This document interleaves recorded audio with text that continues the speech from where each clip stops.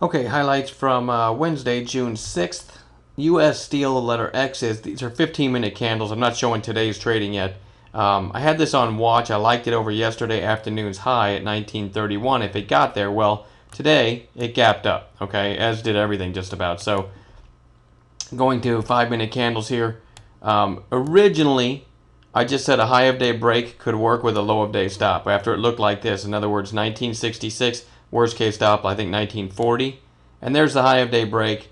I also gave a secondary entry, and that certainly held all day, but I gave, see this little tail right here? I gave a secondary entry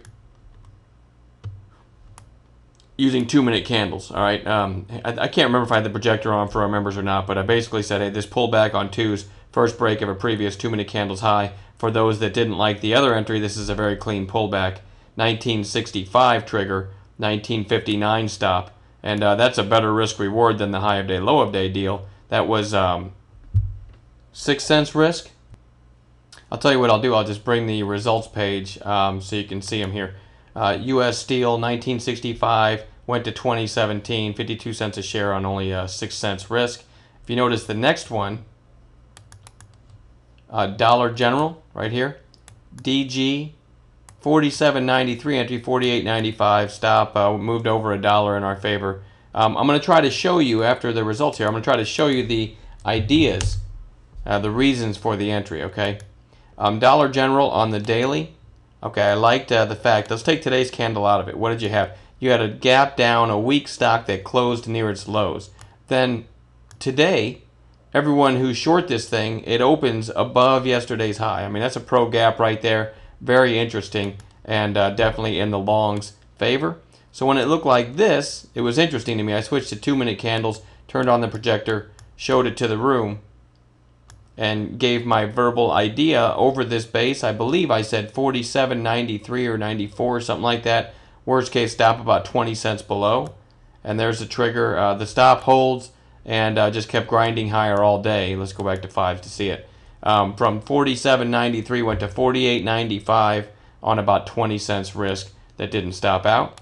What's next? Racks. We had 2 calls in racks. If you notice, the first one, and this is why this video is entitled Volume and Passion Are a Gift in This Market. All right, Racks is a good example of that right here. The first call was at 45.28, went to 46 on only 18 cents risk, and I'll explain the entry here. Okay, Racks, and this is what I mean by volume and passion are a gift. You know, we're clicking around trying to find some ideas. This is also why I like to trade individual stocks versus ETFs, because no matter what, even if the market's boring, you might get a stock that's doing this and gives a nice opportunity. Okay, I'll show you the reason for the call. REX, okay, in a good sell-off, great volume, went out on the daily and saw that it was, he had the 200-day moving average there and a nice long base here right around that 45 area, okay? So there's a few reasons this might bounce. All right, and this is what it looked like. Whenever I have 5-minute candles and they're all about the same size, and what do you notice right here? This one about twice as long as some of these preceding it on the most volume yet, okay? There's a little trick I use. Whenever I have this scenario, all right, this is, I mean, it's the poster child for volume and passion, right? Also liked the daily in this area. Okay, what I like to do when you get this longer one on the biggest volume yet, I like to switch to 2-minute candles. Okay, now let's scroll back over. And I'm looking to go long the first break of a previous 2-minute candles high. Okay, so the high of this little candle here, 45.27. So we know the idea is 45.28 if it gets there. And I had this on the projector, and each new candle that started, I would tell the room what the high of that candle was, 45.27, so everyone would know the trigger's 45.28. There's the trigger. Worst case stop goes below these 2 candles at 45.10. Okay, so 18 cents risk. You can choose your position size accordingly. And man, pretty quickly, remember these are 2-minute candles, so in about 12, 14, 16 minutes, it's all the way up to 46. Very, very nice move there. And then let's talk about the other Racks call that I made. Racks look like this, okay? I like the fact that after this bounce, it came back down, but sellers could not push it back to the lows of the day. All right, it put in a higher low. So these are clues. All right, there's the low of the day. This time it puts in a higher low. and it comes up to the falling 520. Okay, this is the 20 period moving average 5-minute candles, and then this is an area where you might expect sellers to come in again. This little red candle, I view that as sellers. Okay, so here's my thinking.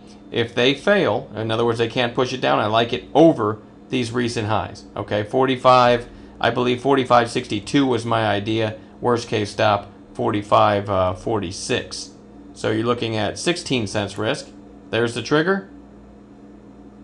15 minutes later, it's up to 46.29. I mean, again, more profit in in your pocket on very, very low risk. And then what was the other one here? Oh, SCSS. Kind of the same thinking here. If you traded today, you saw this thing and Tempur-Pedic just get killed. SCSS, one of our members, Raju, pointed out to me when it looked like this. He said, what about an RBI here, which stands for red bar ignored? In other words, between the 5.8 and 5.20, this is an area on a weak stock where you would expect sellers to come in. Again, I view this red candle as sellers, right?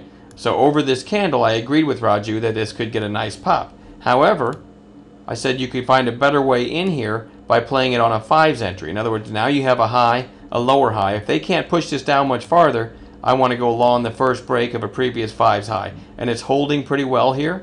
Okay, now if it was all the way back down here, it wouldn't be that interesting, but it's still, sellers aren't having much success, okay? So the first break of a previous 5s high, this is a combination of Raju's idea and my idea.